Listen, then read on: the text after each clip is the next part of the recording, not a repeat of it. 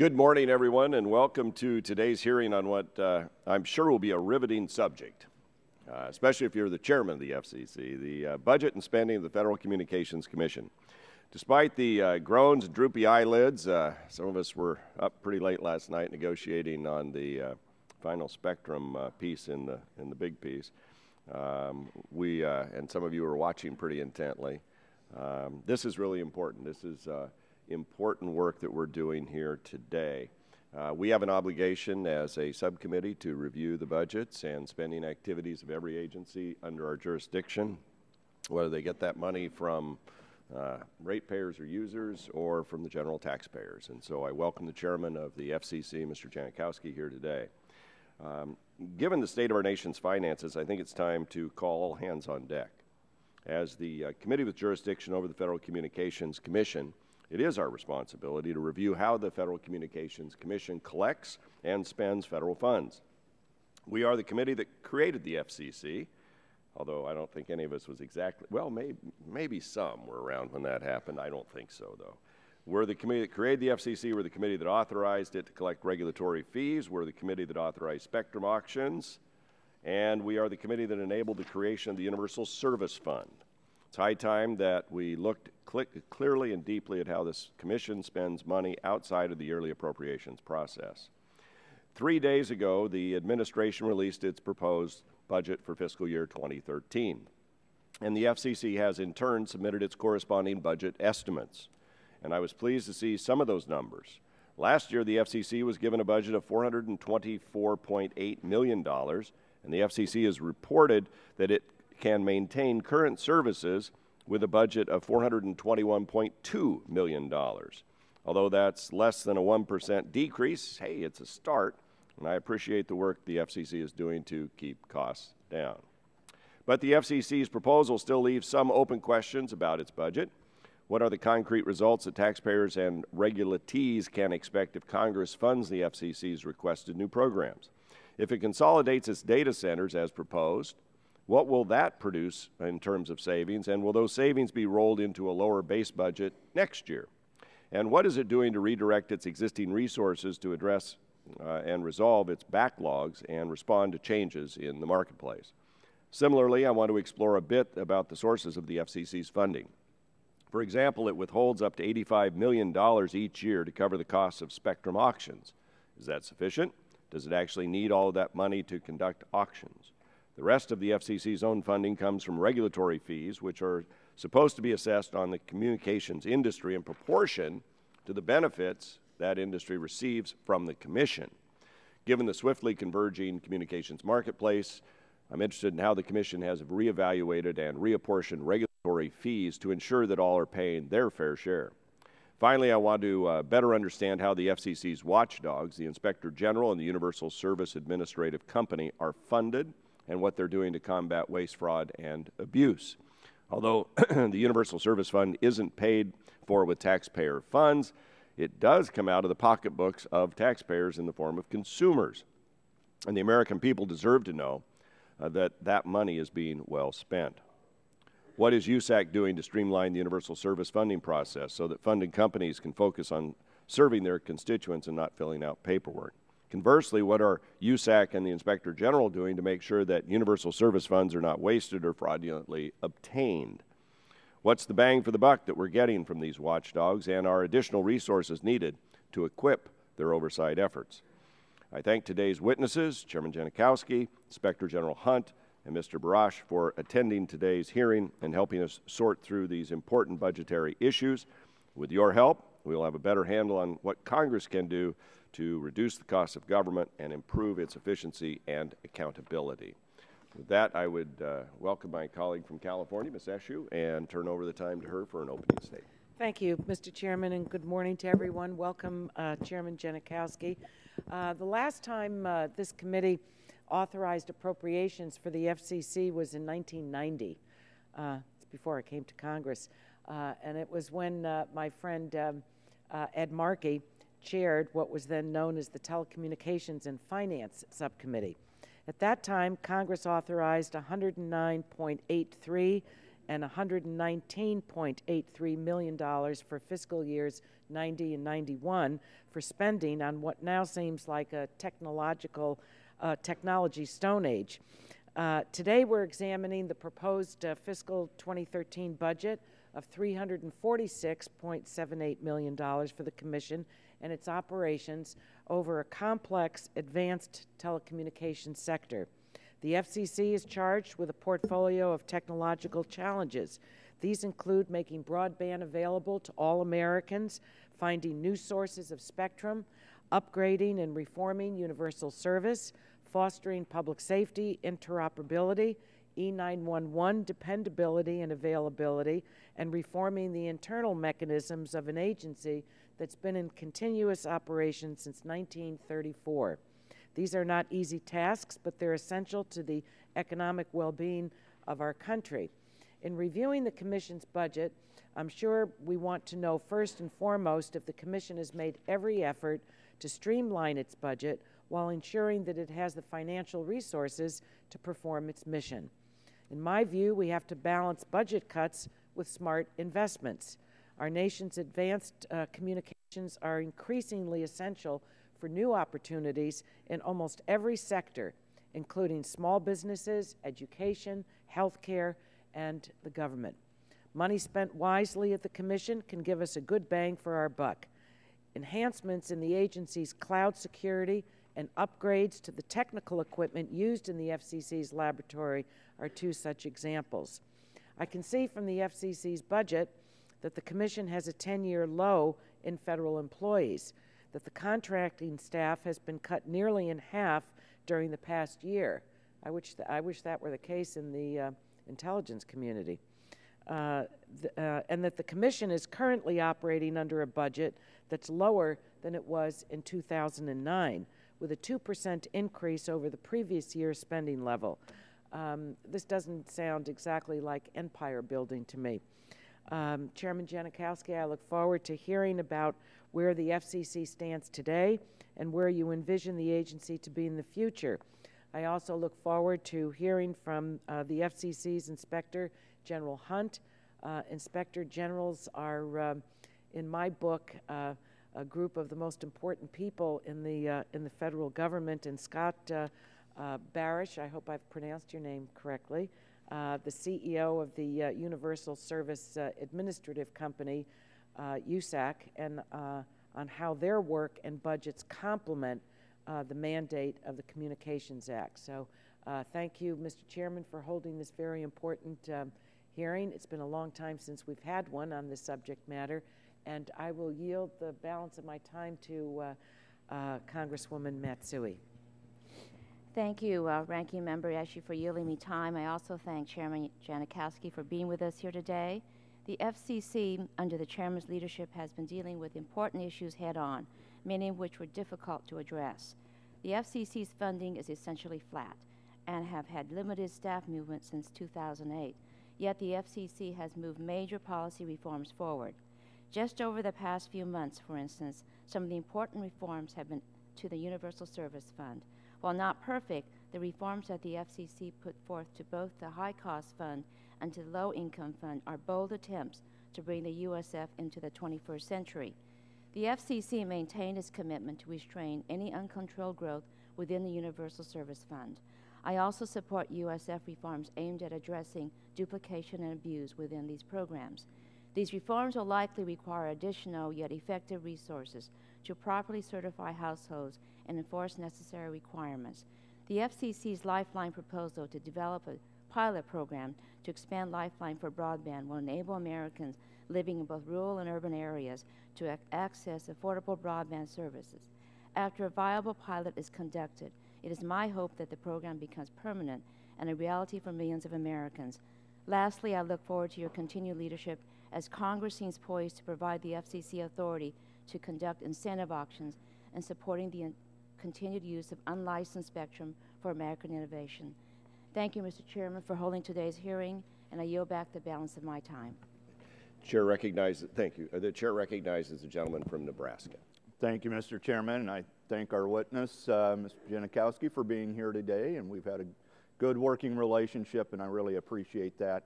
The FCC this last year has tackled many of the toughest issues, particularly high-cost USF. And while I think maybe the screws were ratcheted a little too tightly and we may have to review that order, that's not the subject of why we're here today. It is to review the budget, see where you see the FCC going forward, like all of Congress and committees in our individual offices who have received 12% cuts and cutting staff and really focusing to be lean and financially mean. We're seeing where you see the FCC doing the same thing, and that's what we want to hear.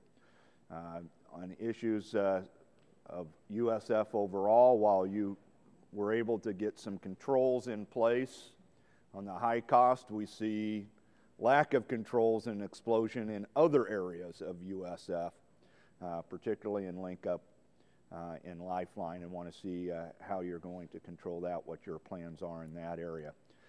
So I look forward to your testimony, and with that, I'll yield to the gentlelady from Tennessee.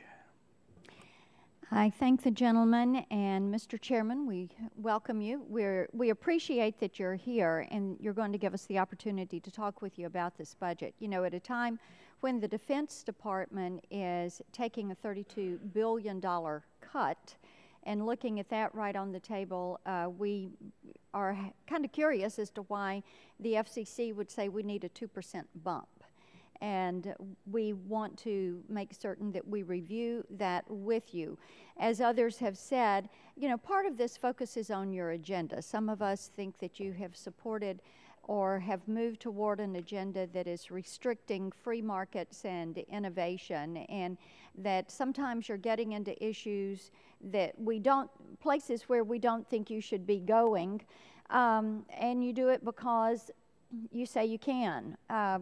Section 706, your interpretation on that, the same language that you used for net neutrality regulations, data roaming mandates, things of that nature. You and I have discussed that, and so maybe this is a time for us to see some regulatory humility and restraint and pull those issues and say, is that the proper use of your time? And so I appreciate the chairman of the subcommittee allowing us to work with you and have the time to review this purpose that you have in your budget, and then the means that you go through in using the dollars that are given to you. I yield back. Do any of our other members want to? Mr. Scalise, Mr. Latta, do you want to use any of the remaining time, or should we get on with the hearing? Okay. Mr. Dingell, would you like to offer an opening statement? Mr. Chairman, defer just briefly, if you please. I don't believe we have any other speakers on our side, Then, or I would. Then, at your suggestion, I will proceed. No, sir, we're not asking questions. What's this? We're not asking questions. I don't have an opening statement, so I will defer on that. All right, thank you. Then I don't see any other members, and we'll have not had a chance to say something. So, Mr. Janikowski, the microphone is yours for a limited duration. We'll take it back later, but we do appreciate your being here, and we look forward to your testimony, and welcome. Thank you, Chairman Walden and Ranking Member Eshoo, the other members who are here for the opportunity to appear today. Before taking your questions, I'd like to make two overarching points about the FCC's budget. First, the FCC creates tremendous value for our economy and the American people. Indeed, few, if any, federal agencies deliver a higher return on investment than the FCC. Spectrum auctions have raised more than $50 billion for the U.S. Treasury, and economists regard the economic value created by FCC auctions as being about 10 times that number, $500 billion. The U.S. has long led the world in developing policies to unleash spectrum for mobile investment and innovation. The FCC was the first agency to develop spectrum auctions and also the first to free up so-called junk bands for unlicensed use, such as Bluetooth, cordless phones, and Wi-Fi. As Wi-Fi plays an increasingly important role in the spectrum ecosystem, the economic benefit created by unlicensed spectrum is estimated at up to $37 billion a year. Because of the work of this committee and the Senate Commerce Committee, the voluntary incentive auctions proposed in the FCC's National Broadband Plan could become the next big value-creating breakthrough in spectrum policy, leading to very substantial new auctions of spectrum. And freeing up unlicensed spectrum for white spaces and other higher-powered unlicensed use holds tremendous promise to become another value-creating breakthrough on the order of magnitude of Wi-Fi. Spectrum policy is just part of the FCC's overall efforts to create value by promoting private investment, innovation, competition, and job creation. Through our Broadband Acceleration Initiative, the FCC has removed barriers to broadband deployment and accelerated broadband build-out. For example, we've adopted orders to ease access to utility poles and established a shot clock to speed cell tower and antenna siting. As the FCC does its work under the Communications Act, more than 95% of our decisions have been bipartisan, and our policies are working. Investment, job creation, and innovation are up across the information and communications technology sector, the broadband economy. These metrics are up both when looking at broadband apps and services and when looking at broadband providers and networks. In 2011, the U.S. tech sector grew 3 times faster than the overall economy. Broadband is helping create new jobs all across the country, and not just for engineers, but also for construction workers, salespeople, and small business owners who are increasingly using the internet to increase sales and lower costs. The apps economy, which barely existed in 2009, has already created almost 500,000 new jobs, according to expert estimates. The U.S. has regained global leadership in mobile innovation. We are also now ahead of the world in deploying 4G mobile broadband at scale. And these next-generation 4G networks are projected to add $151 billion in GDP growth over the next 4 years, creating a projected 770,000 new American jobs. Broadband providers invested tens of billions of dollars in wired and wireless networks in the first 3 quarters of 2011, a double-digit increase over the same period in 2010. Internet startups attracted $7 billion in venture capital in 2011, almost double 2009 levels, and the most investment since 2001. The value contributions I've identified would be enhanced even further by closing broadband gaps, and so the agency is focused on bringing universal service into the broadband era. Today, approximately 18 million rural Americans live in areas with no broadband infrastructure. Our plan, adopted in October to modernize the Universal Service Fund, will spur wired and wireless broadband build-out to hundreds of thousands of rural homes in the near term and put us on a path to universal broadband by the end of the decade without increasing the size of the fund. The major overhaul of USF and intercarrier compensation was done on a unanimous basis at the Commission and with bipartisan support by this committee, and I thank you for that. In addition to the broadband deployment gap, we're making strides on the broadband adoption gap. Nearly a third of Americans, 100 million people, haven't adopted broadband. Our Connect to Compete initiative enlists government, nonprofit, and private sector leaders to tackle the barriers to adoption, one of several public-private partnerships driven by the Commission to promote solutions to major challenges. We've adopted smart reforms to the successful E-rate program, helping schools and libraries.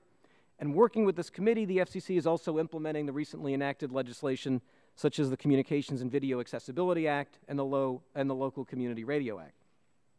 The agency is working to harness the power of communications to make our public safer. We've granted waivers authorizing more than 20 jurisdictions to begin development of an interoperable public safety broadband network, and we support bipartisan congressional efforts to fund such a network. We're working with multiple stakeholders to advance next-generation 911, an issue that Ranking Member Eshoo and Congressman Shimkus have championed along with others on the committee. And we accelerated the launch of PLAN, a reverse 911 alert system that allows local, state, and federal authorities to send targeted alerts to mobile devices during an emergency. The FCC also provides value by protecting and empowering consumers, as we've done with our Bill Shock Text Alert Initiative and our Small Business Cyber Planner, as well as our enforcement activities. The FCC provides value to our economy and the American people in many ways. That's point one. Point two is that the FCC is committed to smart, responsible government, and we've taken significant steps to modernize our programs and ensure that they are efficient and fiscally responsible, saving billions of dollars.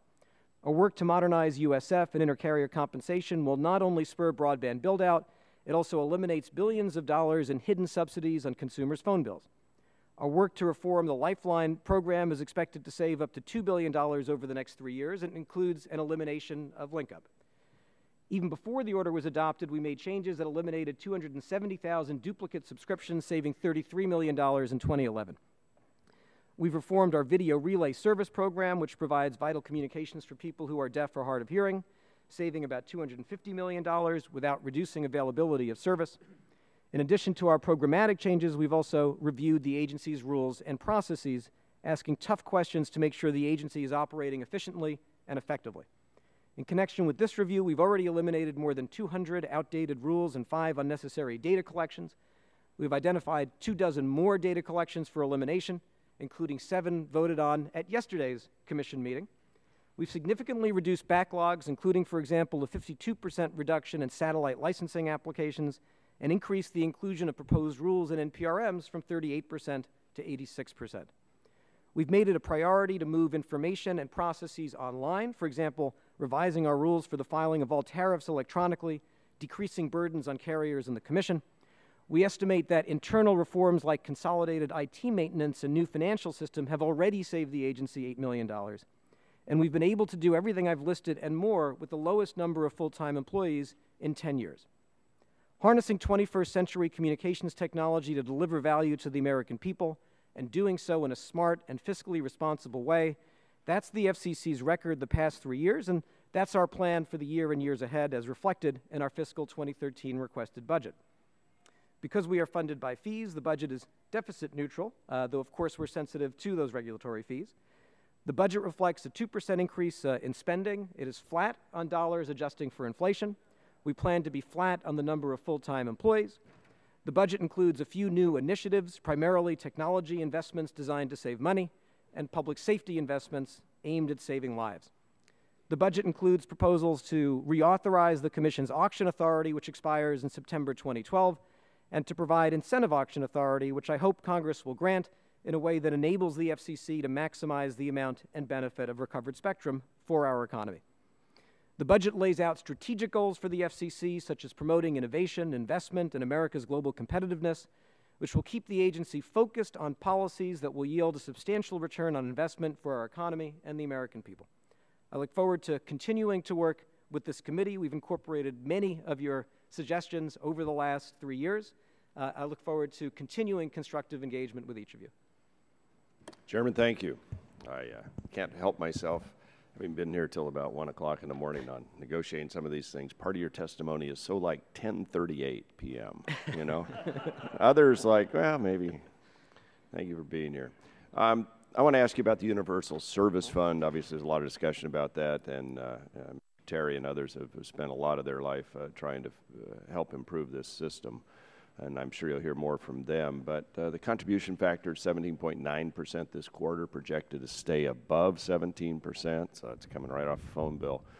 When will the Commission take a hard look at contributions reform? We'll be doing that in the near future. Our strategy was to first tackle the spend in the programs, get those under control, direct them to where they should be directed. Having done that, the next step is to look at the contribution base and get that in a healthy place. We thought it made sense to sequence them, but so the next step in the sequence is contributions. 6 months, 3 months, next week, a year? I'd say starting the process certainly within the next 6 months. Okay. I noticed in the Commission's budget there's a proposal for $1.1 million for 8 new vehicles, along with equipment that can be used to detect sources of radio interference. Can you explain to us how these 8 vehicles end up costing $1.1 million? I know that's pretty specific and granular, but it does stand out. These are vehicles that are used to detect and prevent interference across the spectrum, so to speak, from aviation interference to pirate radio. It does require sophisticated equipment. They're also used in times of disaster to help with early assessment and recovery efforts. We've certainly insisted that the professional staff at the agency responsible for this keep those numbers as low as possible. In many cases, they're replacing equipment that objectively should have been replaced 10 years ago. All right. We may follow up a little bit on that. The Commission's budget proposes $500,000 for a study on the link between the identity of a broadcast station owner and that station's, quote, service, including important content to all Americans, close quote. Do you know what that's about and what the link is? Is that to something regarding ongoing media ownership? There are several statutory provisions that in order for us to implement, we need data, and this is agreed upon by everyone at the Commission. There's Section 257, which requires us to understand what's going on with small businesses. There are the ownership provisions, and there are the EEO provisions. Right. We're also under a directive from the Third Circuit to improve our data in this area. As you know, we're starting small with an initial essentially study of studies so that we can make sure that what we do in this area, what we need to do under the Communications Act is done as efficiently as possible. It just seems like $500,000 a lot of money for a study of studies. No, well, the study of studies will cost much less than that, under $100,000. The $500,000 is a budget amount for what would be the next step. I will tell you that the prior studies of the sort have cost closer to $1 million. And in the spirit of fiscal responsibility, what we have said to our team at the agency is we're just going to have to figure out a way to do it for a lot less. So this is a link between media ownership and content, or what? What are you really looking at? The media ownership provisions in the statute are one area where the studies will help us exercise our responsibilities. They're not the only area, small businesses and EEO. So this will, it's part of what we need to do to have the data that we need to be able to take whatever steps are appropriate. The Commission opened a docket to consider reclassifying broadband as a Title II service, as you well know, back in '09. That docket remains open today.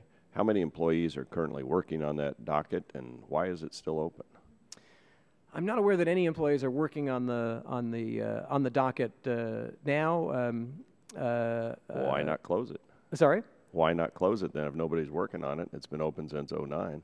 It's something that we'll consider. It's not, we've been focused on USF Well, you're reform, here, we Lifeline. could consider it now, you know? It's something I'll discuss with our staff and our colleagues. All right. All right. Finally, on my questions, you note in your written statement the Commission's allowed 20 jurisdictions to start deploying interoperable communications in the 700 meg public safety spectrum. My understanding is that 30 more applications are waiting in the wings, but that the review process has stalled. If states are ready to go, including we've heard from Oklahoma, and already have the funding to deploy their own networks at their own cost, why is the Commission holding them back? Well, I will say that assuming Congress in the next, in the near term, adopts the legislation before it, including funding a public safety broadband network, that will make it very easy for us to complete this very quickly. We've had a certain amount of humility and caution here because we don't want to start things going that then will be different from what Congress instructs us to do. So I think we're at a point where I understand the frustration, and at some point we have to go ahead and do the waivers even if Congress doesn't act. But I'm hoping that Congress is on a path to make this easy. Certainly if Congress does pass the legislation, we'll move forward very, very quickly because it's very important. All right, thank you. My time's expired. I turn to the gentlelady from California. Thank you, Mr. Chairman. I think that you raised the point about the $85 million in auction proceeds in your, I think you did, in your opening statement. But I'd like Chairman Janikowski to elaborate on how the FCC uses the $85 million. Sure, in many different ways. You know, auction is a constant activity at the FCC. Preparing for auctions, licensing post-auction, and we conduct many more auctions than people realize because many auctions are not high-profile auctions. We conducted. How long do they usually take? What's the average length of time for an auction? Weeks would be the average. But the work that goes into all the auctions and the work that comes in implementing auctions is really very significant. We receive as an agency internally requests each year to spend what would amount to more than the $85 million figure. Because we do think that there's more and more work we could do that would generate a positive return on investment, but we work within the $85 million cap, and there are things that we say no to because they hit the cap. Under the the 2013 budget request submitted to Congress earlier this week, the agency requested $2.5 million to consolidate agency data centers. I mean, it's not a huge amount of money, but do you have an estimate on the agency's long-term savings from the decision? Yes. For the various data initiatives that we've included, we've run ROI analysis. For the data center consolidation, our analysis shows that we would save a little over $1 million a year, about $1.1 million a year once it's completed. So it's a $2.5 million investment to save $1 million a year on a ongoing basis, so it should pay for itself in 2 years. We expect that to be complete in the next 12 to 18 months. Similarly, on the Agile Cloud updates, we expect that to yield a savings of about almost $1.5 million a year. So again, it pays for itself in the first year or two, and then on an ongoing basis, we expect it to save 1.4 over time. That's good. And these are both the kinds of things that private companies are doing, and they know they need to do to save money. Right. It's my understanding that there are increasing bottlenecks in the FCC's laboratory in terms of reviewing new advanced handheld devices like smartphones and tablets that use LTE technology. What's the FCC doing to expedite the device approval process, and does this require additional engineering staff? Well, this is something that I'm concerned about, and your question is right on target. We've had an unbelievable proliferation of devices in the last few years, and each device has more antennas inside of it than it used to. And so the work of to certify devices has gotten a lot greater, and that process is under pressure. We launched an internal review of this a few months ago. This is handled out of our Office of Engineering and Technology, and they are working on recommendations on how we can meet this new world where the volume of devices that have to be certified is going way up. Do you have any outstanding issues relative to the IG that have not yet been fully implemented by the FCC? Not that I'm aware of. We take the role of the IG very seriously. He has independence, and the track record of savings prosecutions over the last few years has been very significant. Thank you. I'll yield back. Generally yields back her time. Chairman recognizes the Vice Chairman of the subcommittee, Mr. Terry. Thank you, Mr. Walden. I want to thank you again for coming to Nebraska and coming to a couple of our great cities like Liberty and Diller. Towns of, what, 50 people or something like that, and 290. So it was a great event, and hopefully everyone learned a little bit. Speaking of high-cost fund, though, as Greg mentioned, asked the question about the contribution side. And the bill that Rick Boucher and I did paired the two. And on the contribution side, there was always a thought that you needed legislative support for that area. Do you feel that you need legislative support to be able to change or adopt different ways to bring new revenue in, or not new revenue, but make everyone that does primarily voice pay into the Universal Service Fund as it was intended? Do you need us?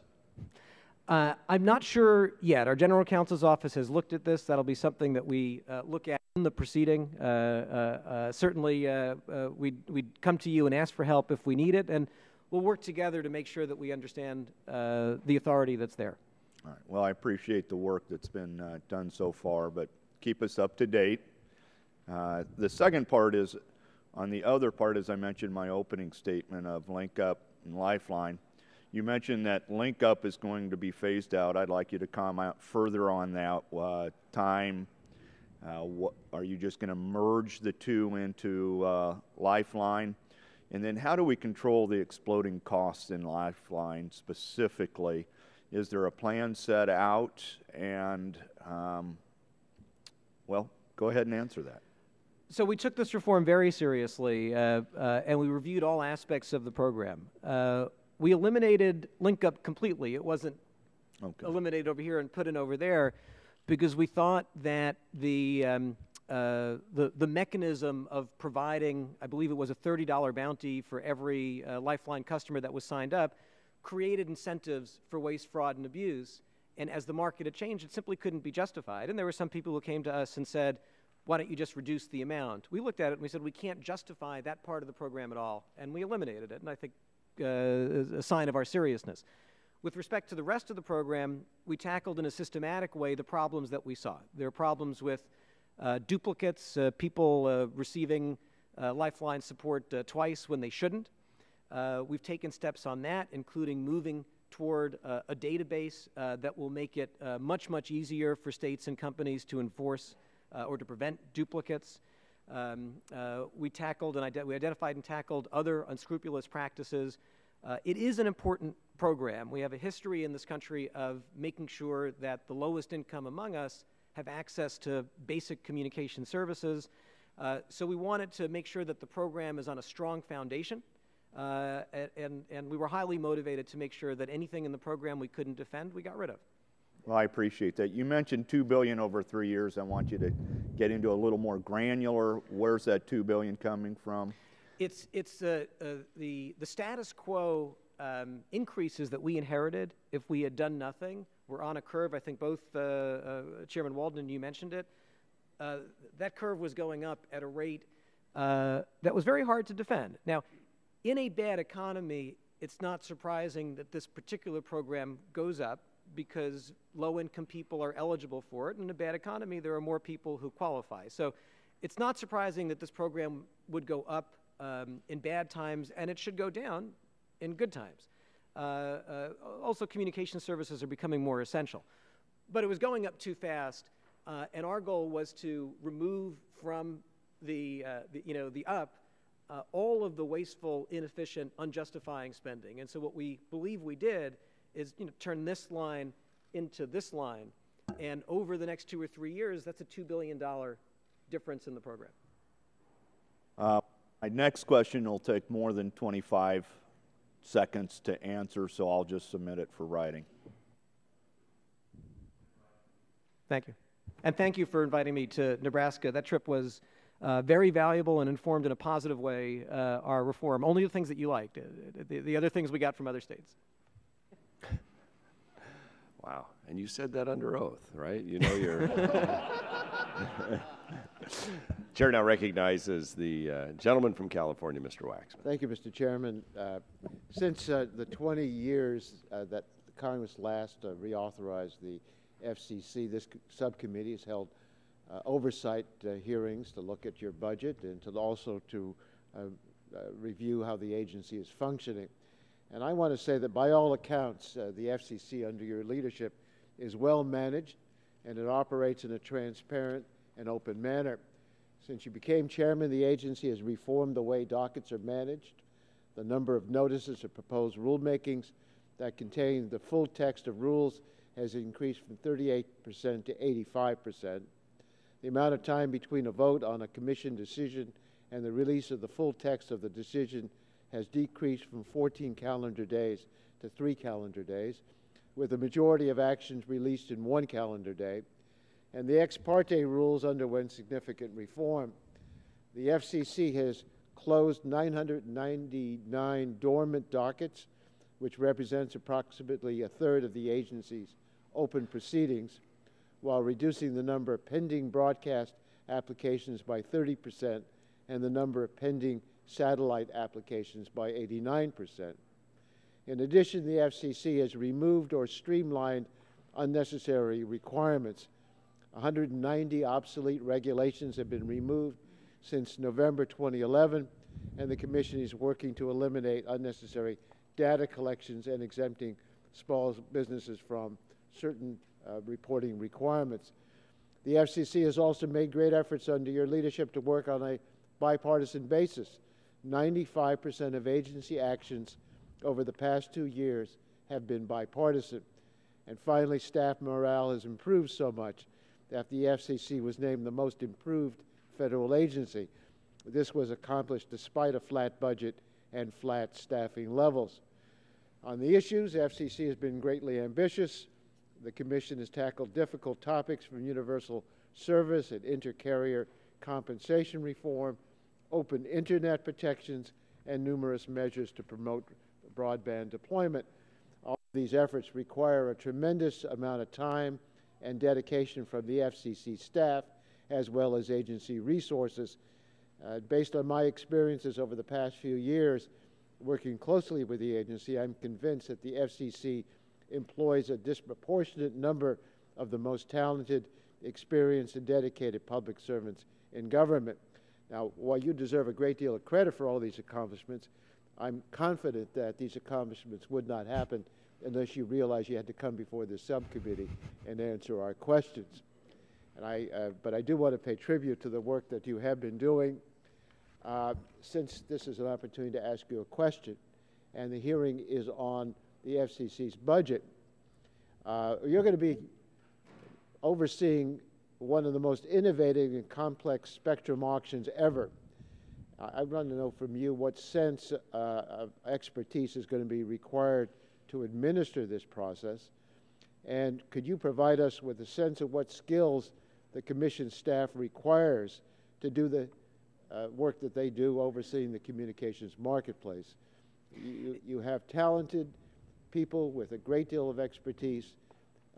You've got to be able to pay them adequately, give them a sense of job satisfaction, and as we look at the budget for the FCC, we have to recognize your needs. So if you could give us some sense of this. Well, first of all, thank you for those very generous comments, and I particularly appreciate the comments about the staff. It is a great staff. They work very hard every day to deliver value to the American public. And as you know, in addition to honoring the staff, the career staff that was there, we focused on bringing in new people representing the full range of skills that the agency needs. And so lawyers, obviously, but not just lawyers. We need very strong economists. We need very strong engineers. We need very strong business analysts. We need to understand the landscape in a very sophisticated way. I do spend a lot of my time on talent. I think we've recruited terrific people to the agency. It has to be an ongoing job. And you're right that implementing the auctions will require the very best of the agency and may well require us to add to our expert resources to make sure that we get it right. Well, I think the FCC is government at its best, and I commend you and your staff for doing the excellent work you've been doing, and that's why we're going to give you more work to do. Thank you very much, Mr. Chairman. Thank you, gentlemen. The chair recognizes the gentlelady from Tennessee, Ms. Blackburn. Thank you, Mr. Chairman. Chairman Janikowski, as we're talking about budget, and I was getting ready for the hearing, I saw some data from the IRS that suggests that there's a growing trend with regard to FCC employees failing to pay their federal taxes. Were you aware of this? No. You were not. Okay.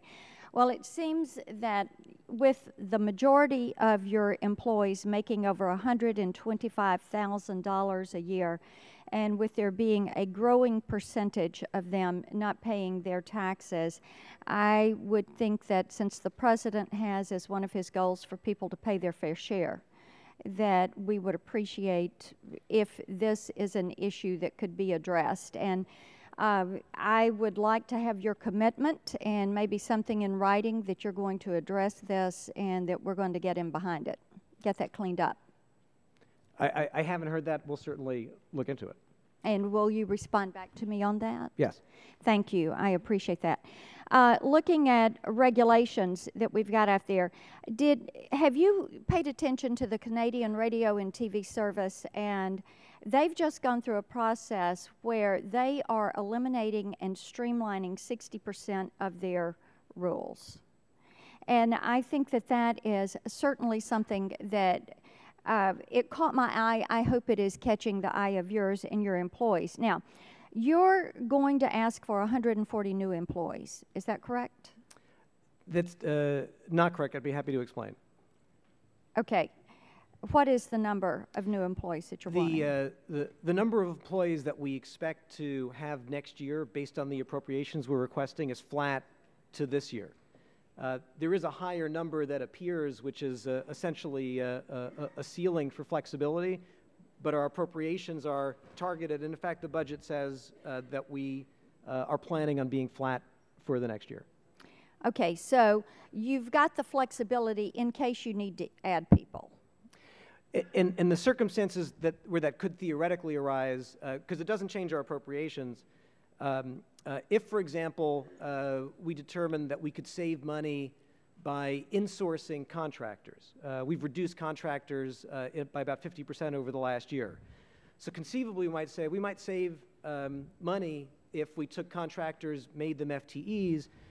So under our budget, we could do that consistent with the appropriations. Well, let me ask you this. In your budget, you had stated a top priority is to, and I'm quoting, conduct a review of rules and regulations within each FCC bureau and office with the goal of eliminating or revising requirements that are outdated. With what the Canadian Radio and Television Agency has done, I hope that that is going to be a top priority. My question and my curiosity was, if you were going to bring in people to make that stated objective a deliverable and an outcome that a year from now we can say the FCC has indeed done this. So my question is, what is the degree of priority that you're going to... Budgets are about priorities, and we would like to see removing outdated rules and regulations a priority. So if I may, this has been a priority from day one. One of the first hires I made was a special counsel for government reform, and she was tasked with exactly this. We have someone, again, who is in that role now, who is accountable for ongoing review, ongoing elimination of rules. We'll be happy to look at the Canada situation. I know that other agencies around the world have looked at our reforms. But I agree with you that, one, it's a priority, and two, that that one has to organize for it and set goals in order to achieve them. Well, and there's a lot of outdated things we'd love to get off the books. One more question. I understand that Section 9 of the Communication Act requires regulatory fees to be apportioned among industries based on full-time equivalent employees. Here's what I don't understand. Your budget proposal suggests that the Wireless Bureau and the Media Bureau each have more employees than the Wireline Bureau, and wireline providers pay more in regulatory fees than their competitors. So how do you reconcile this with the Act? I'd like to get back to you on the specifics. In general, I do think it's possible that I don't know if rebalancing is the right word, but looking at the way we do the fees to make sure that they are fair as the markets change is an appropriate goal, and that is something that we are looking at. Okay, I think that, as you know, one of the things we'd love to see is for the reach and the scope to come down, your costs to come down. See you go through the type reduction we've done in Congress. We've cut our budget 11%. We'd like for you to do the same. Yield back. Chair recognizes the gentleman from Michigan, Mr. Dingell. I have some questions. Mr. Chairman Ganuski, I ask that the questions be responded to by yes or no. I note your fiscal year 2013 budget requests cuts in the Wireline Bureau's funding by 9%, while increasing the budget of your office and that of the other commissioners. Now, am I correct in assuming that the Wireline Bureau is heavily involved in the implementation of the Universal Service and Intercarrier Compensation Order? Yes or no? Yes. Mr. Chairman, does the 9% increase in the wireline budget mean that the Commission will complete by the end of this fiscal year all work associated with the USF and ICC order, as well as the necessary follow-on reforms of the USF contribution system? Yes or no? Yes, that is our goal, I believe. I'm sorry? I believe that is our goal. We have a timetable for So the you're implementation. saying yes or hopefully yes? Hopefully, yes. Hopefully. Is the cut that you're making in the budget there going to expedite or retard the completion of that responsibility? We sought to, neither. We sought to make sure that we have the resources we need to move efficiently. Now, Mr. Chairman, I'd like to discuss Executive Order 13589, issued by President Obama November 15, 2011. The order seeks to promote fiscal responsibility amongst the sundry executive agencies. Now, this strikes me as eminently sensible.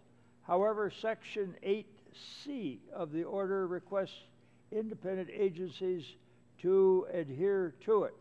Does the Commission intend to adhere to Executive Order 13589, yes or no? Yes, and we announced that previously. Now, Mr. Chairman, Section 2 of the order instructs agencies to reduce their travel, technology, printing, and certain other costs by 20% compared to 2010-11. I commend you for reducing yours and the other commissioners' travel budget by 10.6%. Will similar cuts agency-wise help achieve the order's 20% reduction goal? Yes or no? I'm not sure I completely understand the question, but we're focused on operating efficiently, meeting our obligations with respect to international treaties like the WARC, but reducing travel budget is something that we're certainly looking at. I will ask, Mr. Chairman, that you provide documentation for the record to confirm this, and you'll have a chance to look at it and give a perhaps to your purposes, a more satisfactory response. Thank you. Now, Mr. Chairman, Section 3 of the order encourages agencies to devise strategic alternatives to government travel, including local technological alternatives such as teleconferencing and video conferencing. Has the Commission begun any analysis on this particular matter and compliance here? Yes, we've begun to implement that, and we'd like to implement. We'd like to take advantage of it more. It'll require resources to be able to conduct effective teleconferences. Thank you, Mr. Chairman. Would you please provide a copy of the preliminary results for the record? Mr. Chairman, I note Section 3 of the order directs agencies to designate a senior level official to be responsible for the developing and implementing policies and controls related to travel costs. Has the Commission complied with that mandate? I believe we have. Would you tell us the name of the senior level official? You can insert that for the record, who will have that responsibility. Mr. Chairman, if so, which official has been, well, I've asked that question already. Now, on a different topic, Mr. Chairman, are you familiar with the voluntary incentive auction legislation this committee approved last year? And I assume you are yes. You not? Mr. Chairman, do you recognize the strong possibility of interference in border areas of this country with Canadian and Mexican television stations, which might be associated with repacking the markets along border areas? Yes or no? We recognize that that's an issue. Now, Mr. Secretary, this is a matter of very special concern to me and a number of other members from border states. Can you assure me that as a result of the repacking process, none of my constituents in Michigan will lose access to over-the-air television signals? Yes or no? That is the goal, and of course we'll faithfully implement the provisions of the law that's adopted. Now, Mr. Secretary, can you give me and my colleagues on this committee the same assurances, namely that none of their constituents will lose access to an over-the-air television signal? Yes or no? Again, that's the goal, and we'll be guided by the act that's adopted. Now, Mr. Chairman, you understand that there are two problems that plague us all. One here is that we will have loss of access to over-the-air television signals, but the other is that there will be the creation of significant interference, which will cause trouble to all manner of services if that is not addressed. Are we going to have the service continuing but somewhat debased by interference? Yes or no? I think yes. I didn't hear the last part of the question, but let's try and understand what that yes means. The yes means that we're going to have the service, but we're also going to have interference. Is that right? Well, I think the yes means that we're aware of these concerns, and an important part of our work will be to address them consistent with the provisions in the statute. Well, And Mr. Chairman, I've used more time I'm entitled to. For your courtesy, Mr. Chairman, I thank you. thank you. And we're going to go now to Mr. Scalise. You're up next. Thank you, Mr. Chairman, and thank you, Chairman Janikowski, for coming before us to talk about your budget. I want to follow up on some questions Mr. Terry was asking on the free cell phone program, as I know a lot of my constituents refer to it. What is the actual amount of the tax that people pay to provide that service? Well, as the chairman mentioned, there's an overall contribution rate that funds several things: high cost fund for rural areas, schools, libraries. Right. Do you have any kind of breakdown, though? Is it just as it relates to the free cell phone program? Because that we've seen a mushrooming, over 1,000% increase in that program over the last 15 years, and it just seems like that specific program has been rife with waste, fraud, and abuse. I know you said you were looking into it and hope to achieve $2 billion in savings. I mean, the fact that over a 3-year period you feel you can get $2 billion in savings says there is tremendous waste, fraud, and abuse. And, you know, especially in tough economic times, you've got people that are struggling. They're maybe working 2 jobs, and they're struggling to pay their cell phone bill, and yet they're paying an increased tax to provide somebody else with a free cell phone. In some cases, you might have a family with 4 or 5 free cell phones in the household that they're paying for. It's something a lot of people find real offensive, and it just seems like, you know, can we quantify how much in taxes are people paying for that particular program that has mushroomed over the last 15 years?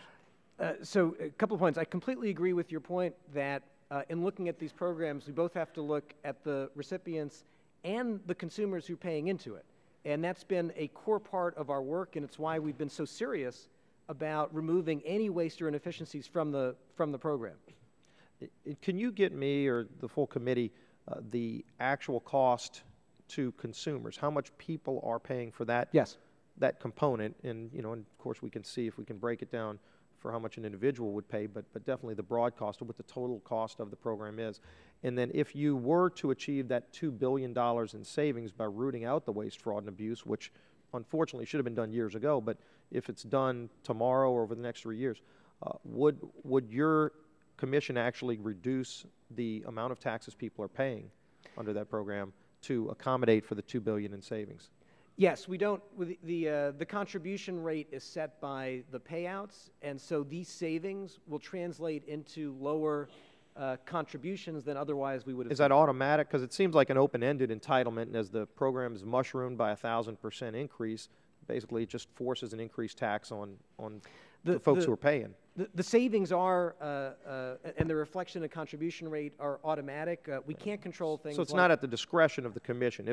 If the usage goes down by $2 billion, the tax will go down by $2 billion, or does your commission have to actually do something to lower it?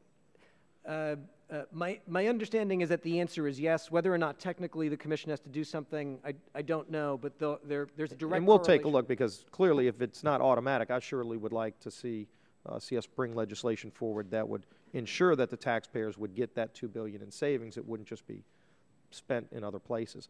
Looking at your budget, you have 12 full-time employees requested in the Wireline Bureau under the goal to maximize the benefits of Spectrum.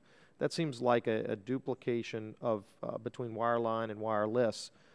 Is there any reason why that request is there to do something that looks like it's duplicated somewhere else?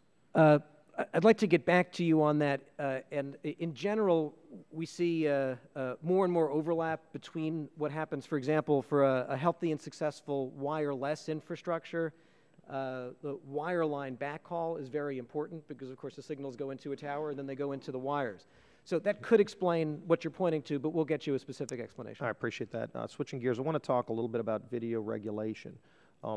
Just like to get your take on the marketplace when you've got MVPDs negotiating between broadcasters. Would you consider the current relationship a true free market, or is there some government intervention there?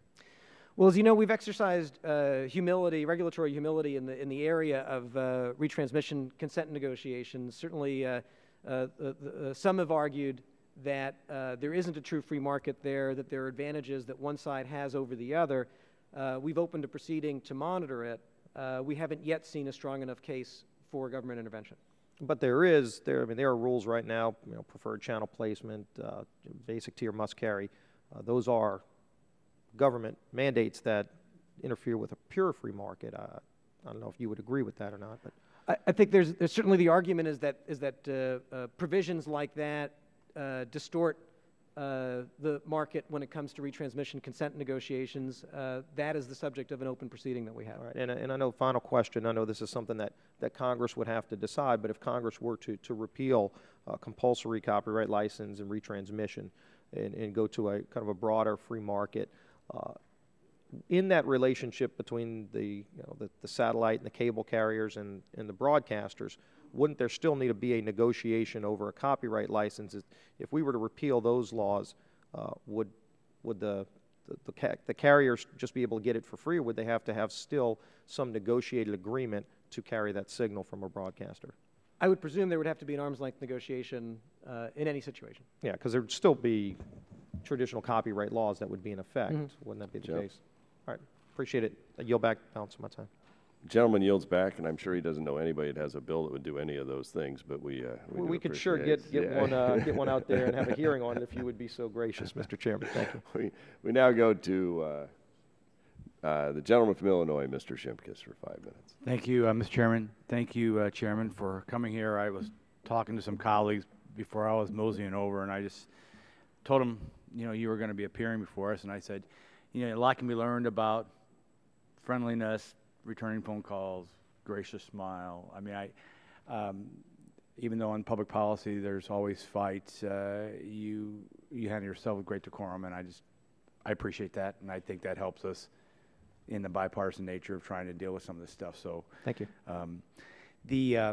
This is Congresswoman Blackburn, and actually Congressman Scalise kind of hit on this, and you answered a little bit about the employees in the landline, as I would use the vocabulary, and how we know everything's moving to cellular technology, and of course my interest in broadband applications to rural America. You did mention how there always is a backbone, so there's still a need.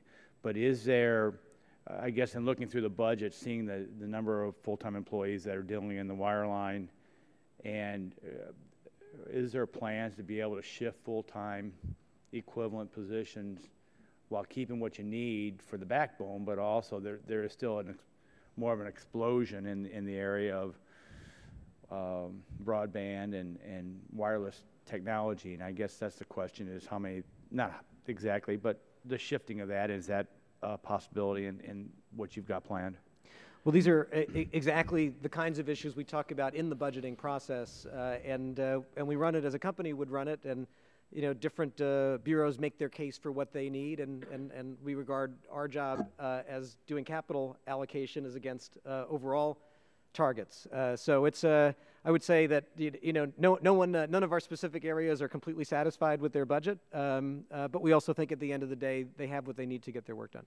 Yeah, and again, obviously the turf fights that are involved in government and also in the private sector, trying to, we would hope to see that move in the new technology area. Yep. Maintaining enough to maintain, like we talked about, the needed backbone, but we want to make sure that we have the people on the ground. And of course, we're not in a growing government mode, as everyone agrees. So that's the shifting would be a better aspect of being able to do that. Following up on last July, the Commission promised to open a further rulemaking on rebalancing the regulatory fees before the end of 2011. Can you give us a status report on where that's at? I asked about this, and the status report that I got is it's being actively working on. We recognize it's something that we should move forward on, and I've asked the team to accelerate that. And the final question I have is really the fees used to manage the spectrum auctions. Obviously, based upon what may happen pretty soon, that's going to be really important. We've seen some years where there is a big need. Some years may not be as big, but you can correct me if I'm wrong, but there seems to be a consistent $85 million per year every year.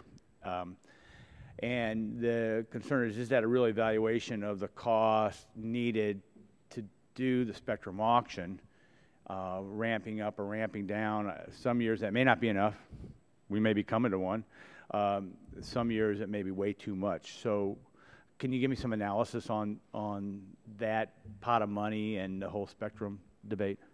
So yes, of course, a few thoughts. One is the auction work is very active all the time, even when it's not in the newspapers. For example, we held several auctions last year. They were not super high value auctions, but they require the machinery, they require the expertise, and they require them to be professionally handled.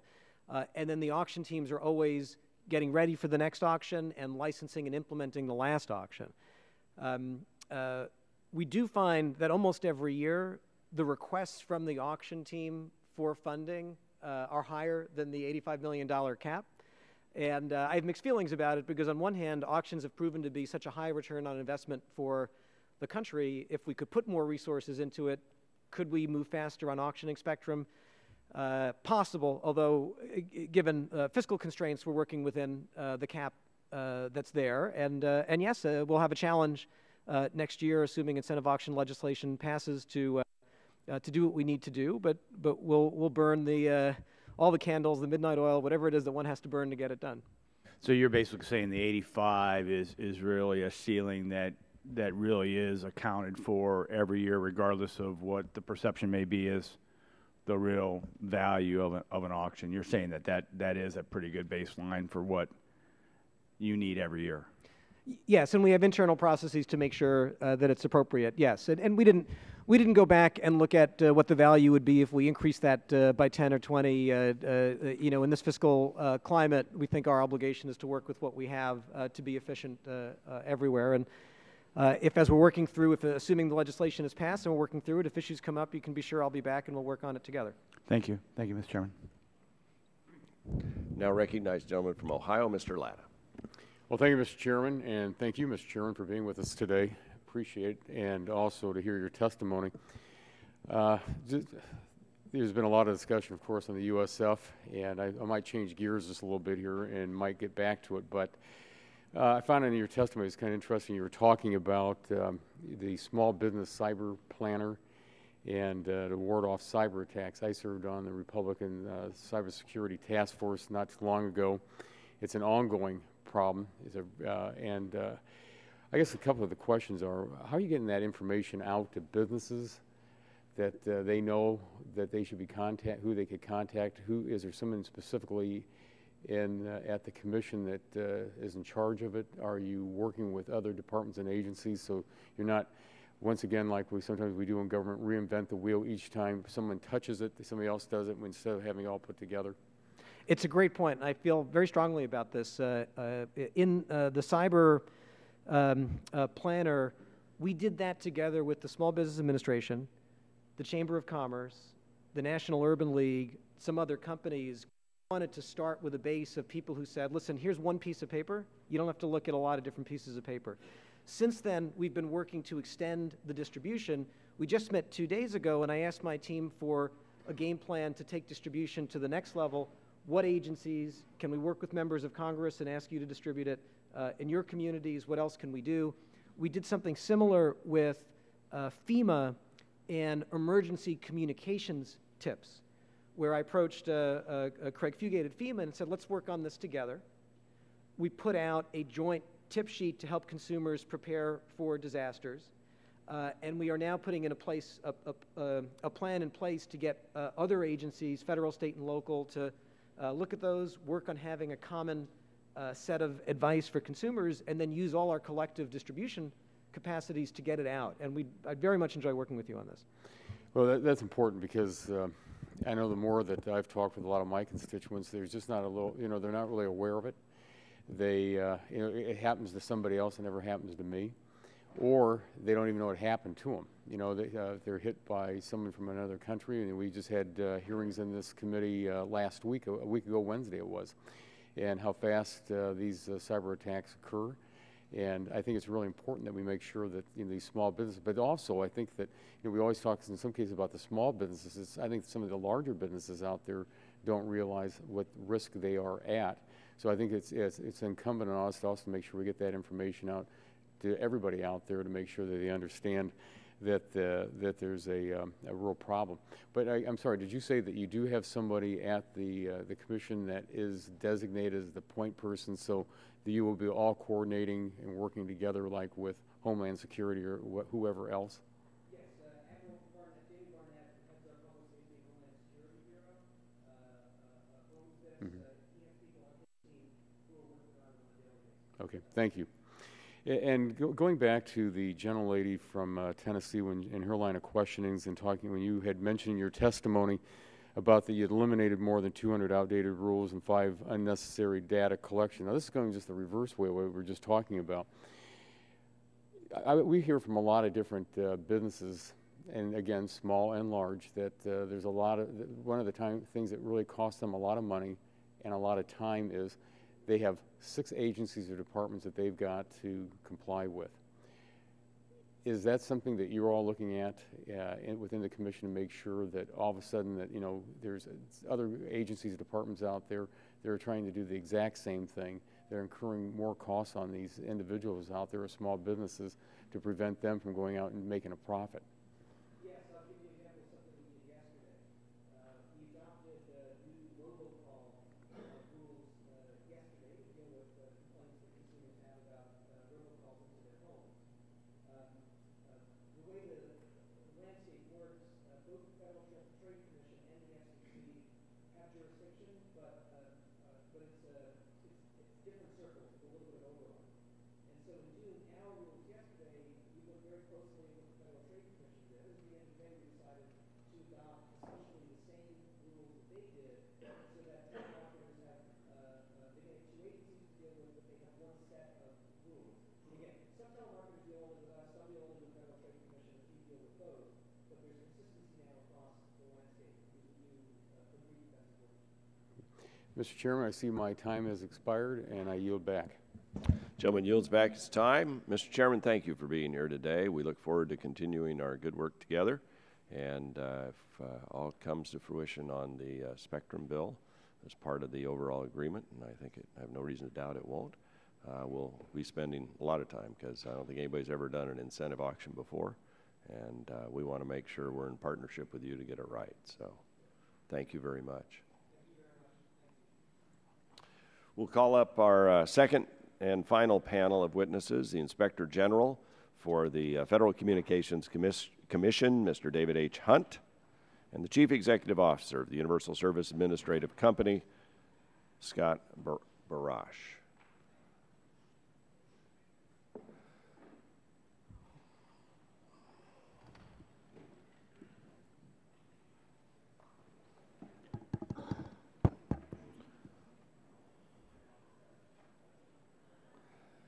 And I'll just give you the microphone guidance here. The closer you can get to them, the better they work, and the light needs to be on, and then we'll be able to hear you. So you really have to get close to these microphones. Mr. Hunt, thank you for being, well, thank you both for being here. Mr. Hunt, thank you, and we'll start with your testimony today, sir.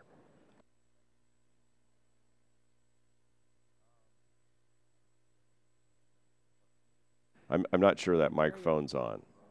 Push the button there. Oh.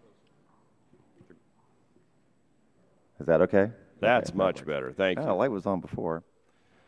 Mr. Chairman and members of the subcommittee, I appreciate the opportunity to come before you today to discuss the activities and budget of the Office of Inspector General for the Federal Communications Commission. I've been the Inspector General at the FCC since June of 2009, first in an acting capacity and in a permanent role since January 2011. Somebody mentioned to me when I first walked in, I understand you're a veteran of these, and I am not. This is my first time at a hearing, and I really appreciate the opportunity. I have a very, very well-written speech about my staff. But as a former trial attorney, I'm better just going off my notes, and that's what I'm going to do. And the silent groan you hear behind me is my staff who wrote my speech. What I'd like to talk about primarily, because I think I may have given you more information than you may have wanted in my written statement just about my staff and their dedication. It ties to the fact that we have a very small staff looking over a very large amount of money. In the past 2 years alone, I have had an auditor who, we had a filing that was due at midnight, a mandatory filing. She suddenly got sick, was sent to the hospital.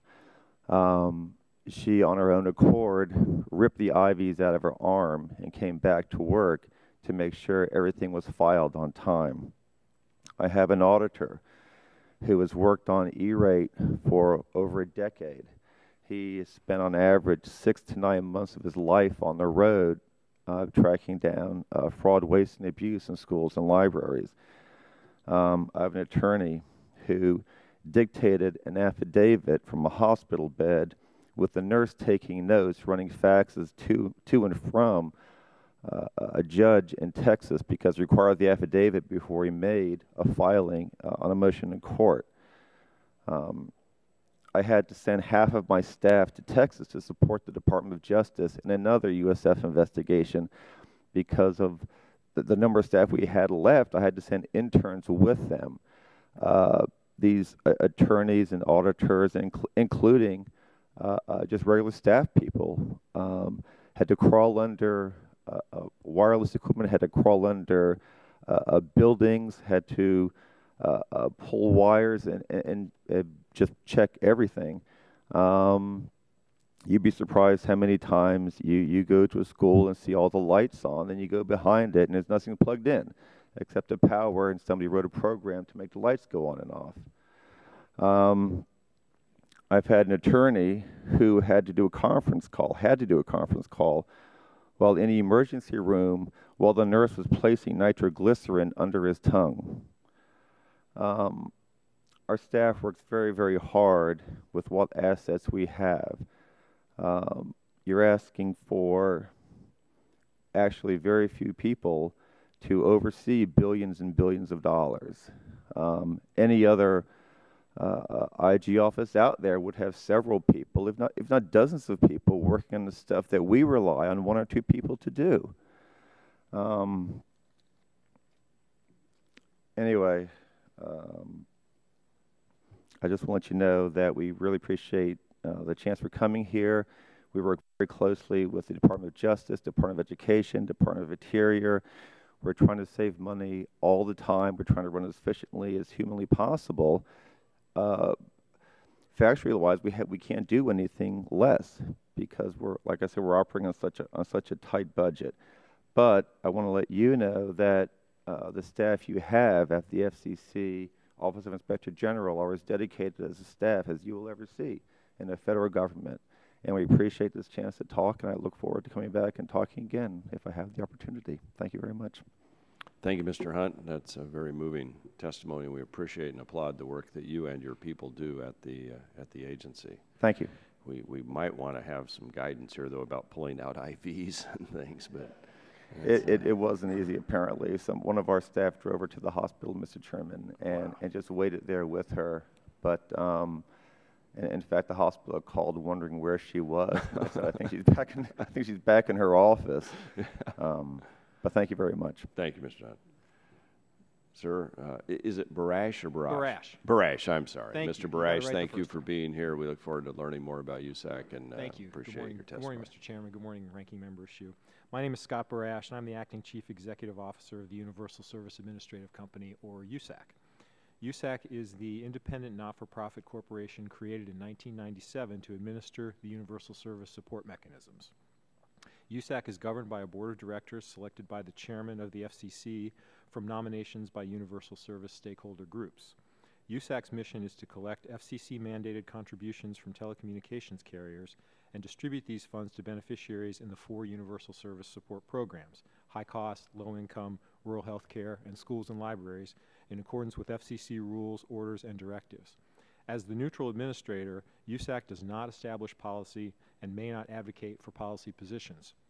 In order to accomplish our mission, we work very closely with the FCC, which oversees our operations.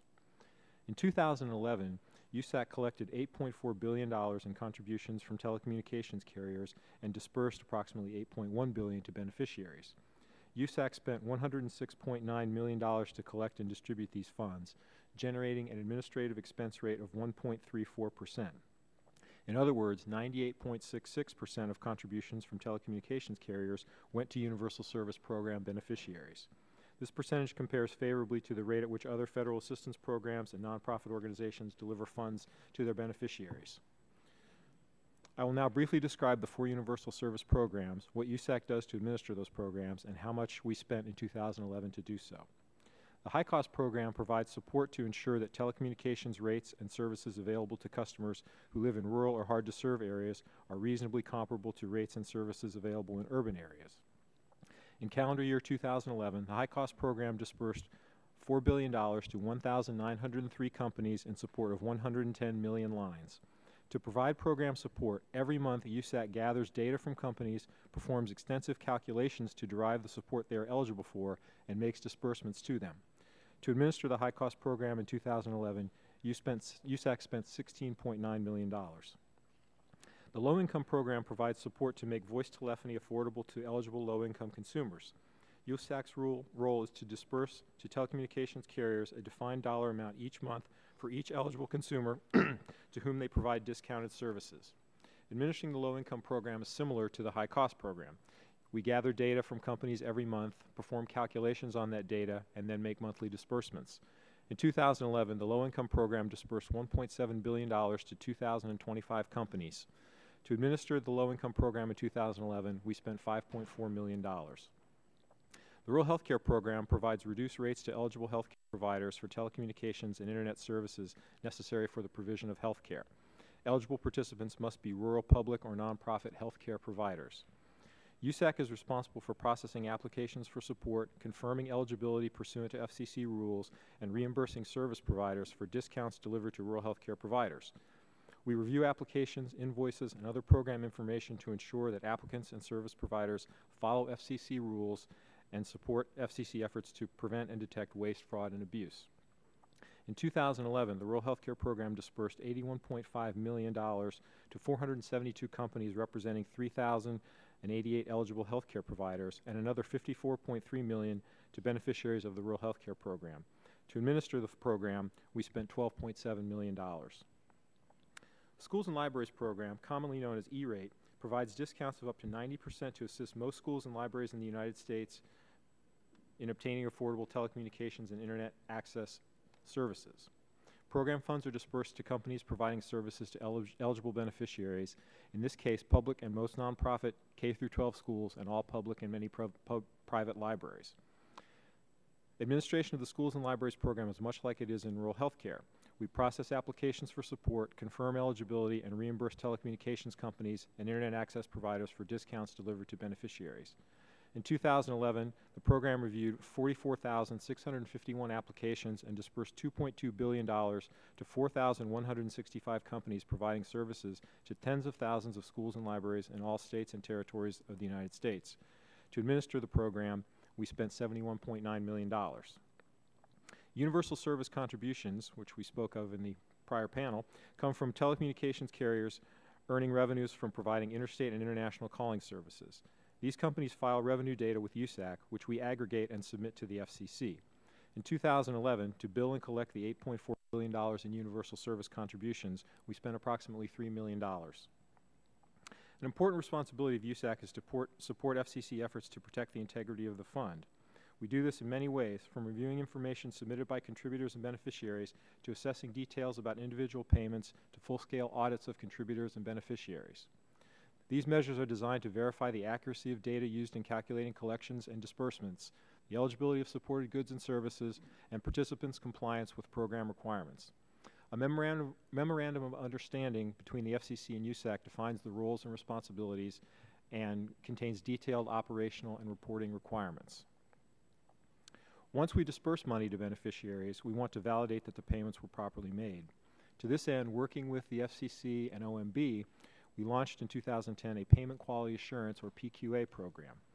PQA is designed to provide estimates of improper payments in all 4 programs as required by the Improper Payments Elimination and Recovery Act, or IPERA. Based on the assessments, an independent statistician calculates estimates of improper payment rates for each program and reports this information to the FCC. We also use these results as a basis to improve internal procedures associated with improper payments and provide outreach to beneficiaries. Results for 2011, based on 1,600 assessments, show improper payment rates in the high-cost program of 0.11%, the low-income program of 0.23%, the rural health care program of 1.7%, and the schools and libraries program of 0.94%. We spent $1.3 million on this activity in 2011. We've also done audits of beneficiaries and contributors. Shortly after the PQA launch in 2010, again in close consultation with the FCC and OMB, we launched the Beneficiary and Contributor Audit Program, or BCAP. Under BCAP in 2011, we completed 79 audits examining $1.7 billion in universal service funding. When fully implemented, BCAP will give USAC the capacity to conduct up to 343 audits each year. As with PQA, results will shape corrective actions for both auditees and USAC. Outside auditors have consistently delivered clean opinions on USAC's finances and procedures. In the last 4 years, USAC has significantly revised and upgraded its internal controls review program in compliance with the principles of OMB Circular A-123. Program staff members have incorporated these controls into operational activities to enhance the security and accuracy of procedures that define how we handle the information we gather and the funds we collect and distribute. The GAO has recommended that USAC and the FCC conduct robust risk assessments in the schools and libraries program and the low-income program. We're working with the FCC to identify independent contractors to carry out these risk assessments, and we expect to use these results as a basis for efforts to strengthen further the internal controls already in place. Thank you for the opportunity to appear before you today. I'd be happy to answer any questions. Thank you for your testimony. I appreciate your testimony and the work that you're doing to try and continue to improve and reduce fraud and deal with all that. I was made aware a year or two ago of a situation in my district. I won't get into the specifics of it, but they had overlapping people that were on sort of both sides of some of the USAC funding. I think it was in the E-rate program. And the problem, I think, they may not have followed all the rules. I don't know. That's something for all you to figure out. But you've got these really isolated remote communities. I'm talking one person for every 8 miles of power line. Counties with fewer than 2,000 people and thousands of miles. And there's very, very few people. Like the main town, the county hub is 399 people, I think.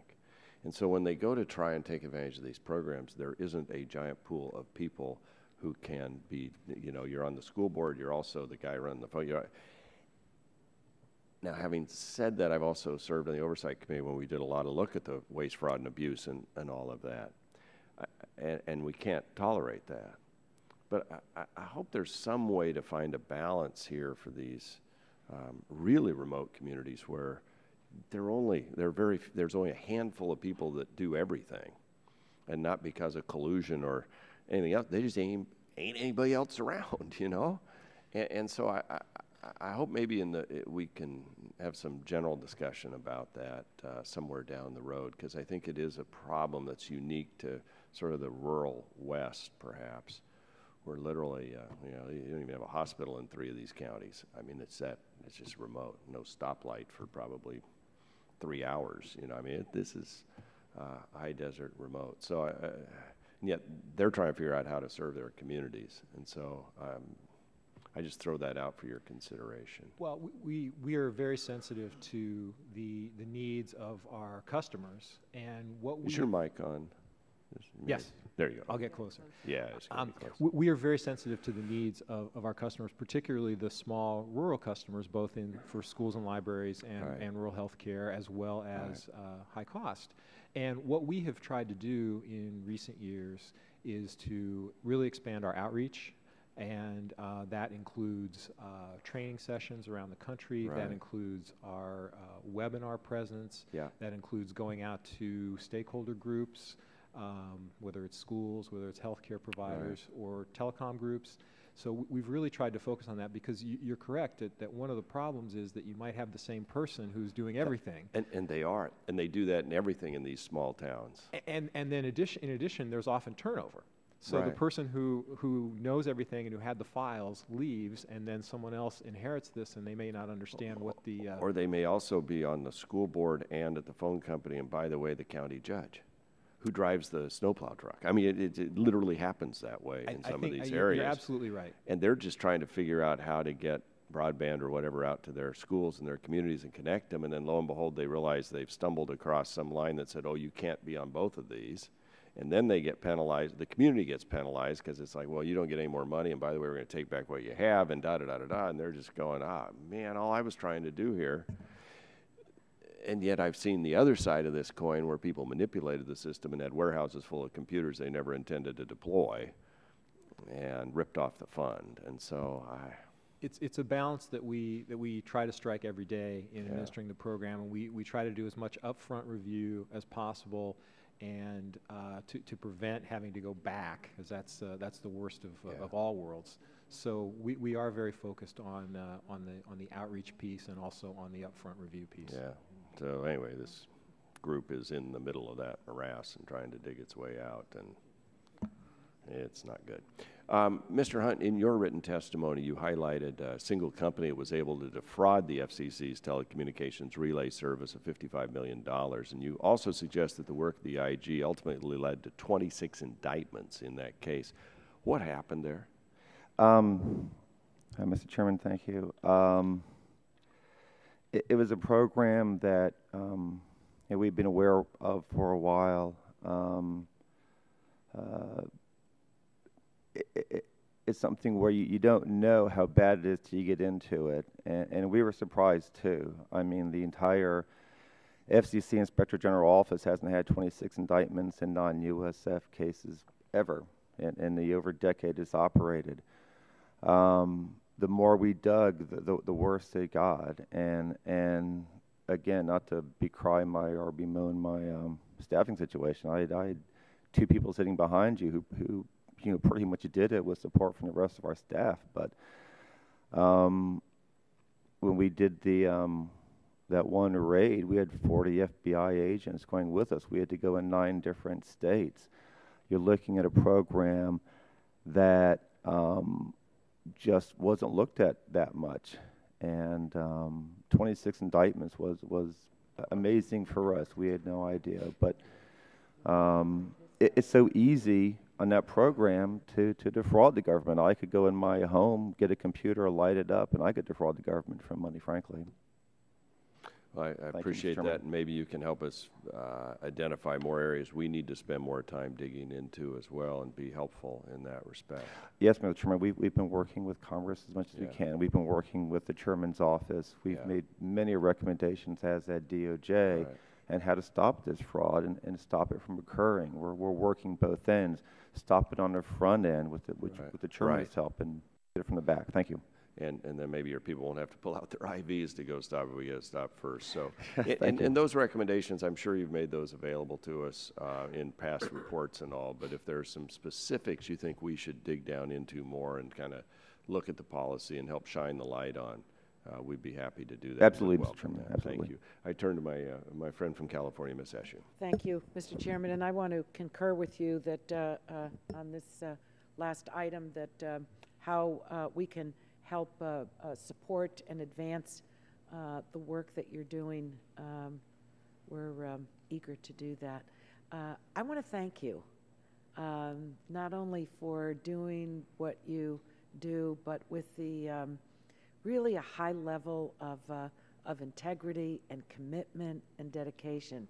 We're going through an era, I think, where because of all the challenges in the country, so many people are angry, they feel let down, I mean, you can go on and on. I was at a telephone town hall meeting last night where 9,000 people participated. Obviously, I didn't get to answer 9,000 questions, but if there were a common thread that went through it, it was how concerned they are about our country.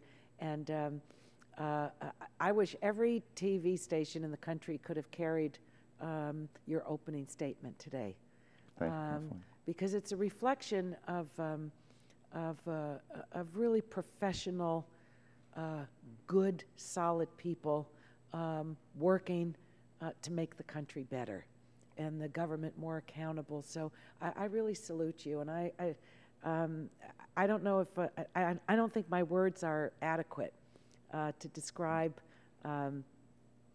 all that that I'm sensing, but bravo to you and to your team, and thank you. Thank you very much, You really restore a great deal of faith in all of this. And as I said in my opening statement, I think the IGs are if you want to know what's going on in the government and you want a clear, unbiased, nonpartisan, hard look at what's going on in every agency, just go to the IG inspectors and the work and the reports that they issue. So thank you again.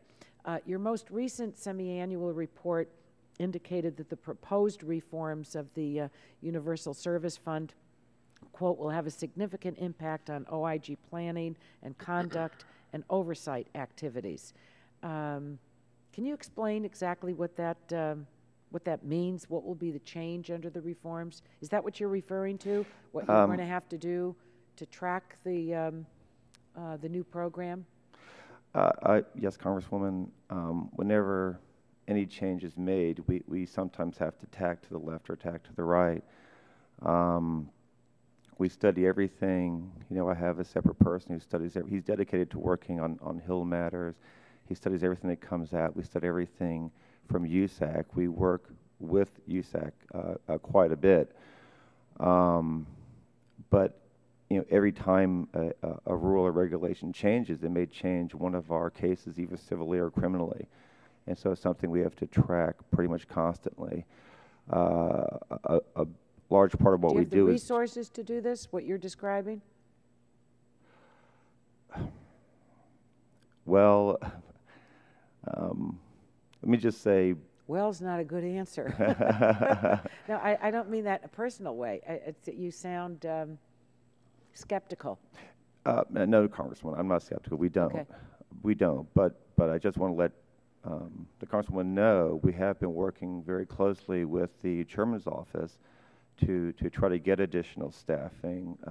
The Congress was kind enough to give us additional monies for 2012, fiscal year 2012. We spend those monies, if not on personnel, on contracts to do further auditing work. But I thought about it several times. Where's the cap? I mean, how many people would you have to add to the IG shop before it's not worth adding people? And the number could reach into, I mean, you could give me 50 people tomorrow, I could put them all to work. So I don't know how else to explain it. Well, my sense is that you don't think you have enough to do what needs to be done. But do you think you're going to be able to fulfill your oversight responsibilities? Well, Congresswoman, the staff we have is very good. And any program this big could always use additional oversight, could always use it. I know USAC has added additional people to their staff to help do audits, but like I said, you're trying to track about $10 billion with about 30 people.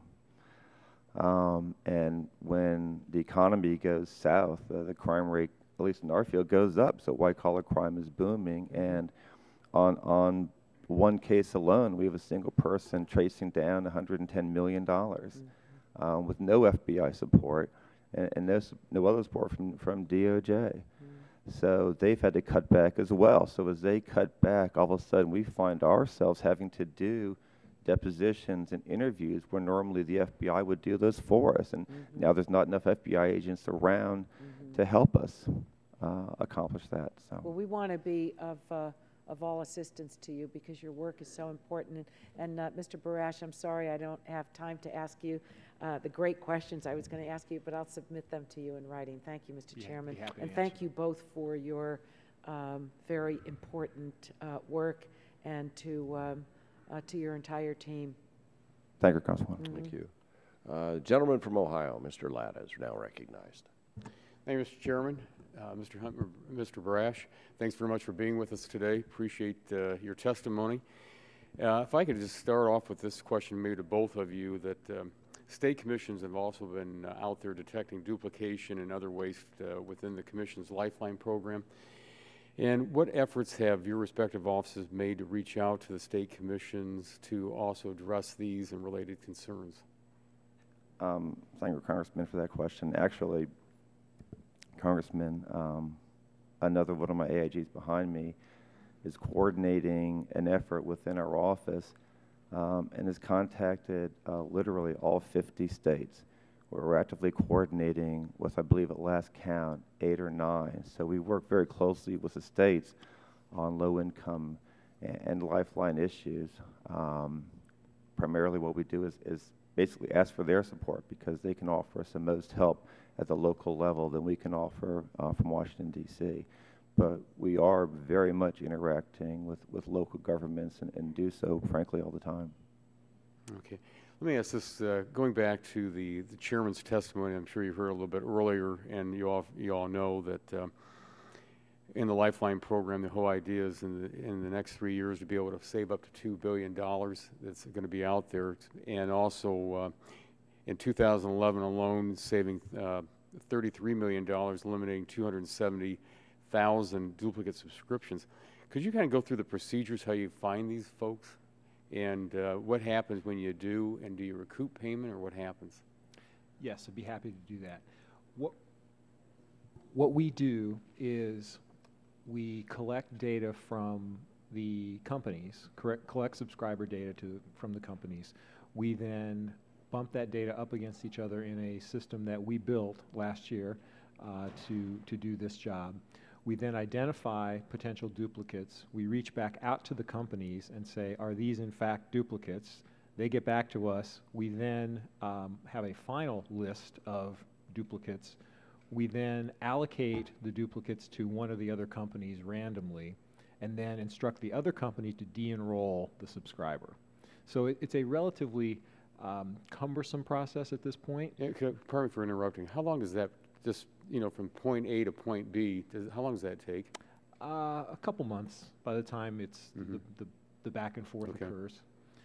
So it's a relatively cumbersome process at the moment. It's one that we initiated in very close consultation with the FCC last year.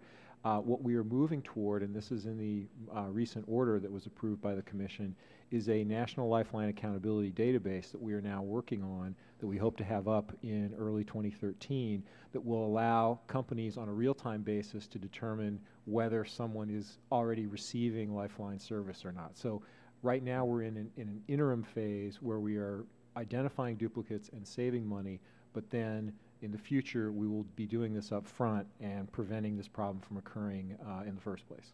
Okay. And then going back to my one question, after you do identify that individual, let's just say that they might have had 3 or 4 that might have happened. Is there recoupment, or what happens at that stage? At this stage, there's not recoupment. They're cut off. If they have more than one, they're cut off from all of them. So if there is we have seen an instance or two where there are someone might be getting 3, and they would be cut off from 2 of those. Okay. Thank you very much, and Mr. Chairman, I yield back. Gentleman yields back. Mr. Guthrie has no questions. We appreciate the incredible work you all do, and we look forward to working with you to improve transparency, efficiency, and accountability in the work that's done by the agency. So thank you for being here, and with that, we'll have the usual and customary opportunity for members to submit statements and questions. We look forward to your responses, and thanks again. Thank you very much. This hearing is adjourned. Thank you very much.